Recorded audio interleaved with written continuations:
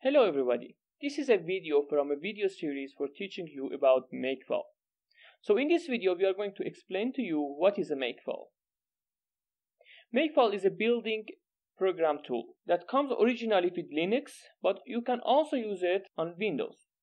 Makefile has a bunch of rules that control what part of the program should be built, and it is also checked if that part depends on other parts.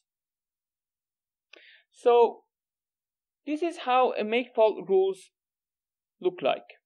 We have a target, that this target should be built, and here comes the code that build the target. And also this target depends on a bunch of things that comes here. So for building a target, the Makefile program first going to check if we have all of the dependency, and if we have all of this dependency, we are going to actually run the codes underneath here. You can use Makefile to build any kind of program with any kind of language like C++ or Fortran.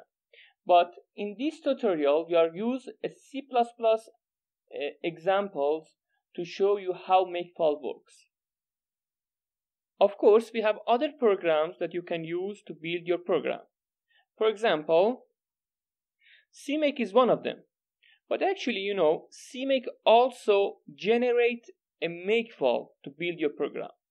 So if you are using also CMake, it is interesting to know something about Makefiles. Another popular program that is used to build program is Scans. Actually, Scans use Python script to build your program. But now we are going to explain here about Makefile. Okay. When you run Makefile in a folder, Makefile program is going to search for one of these files. GNU Makefiles, Makefile with lowercase m, and Makefile with uppercase m. Which generally people use this, and I prefer to use this kind of Makefile in my program. Now we are going to check how does it work.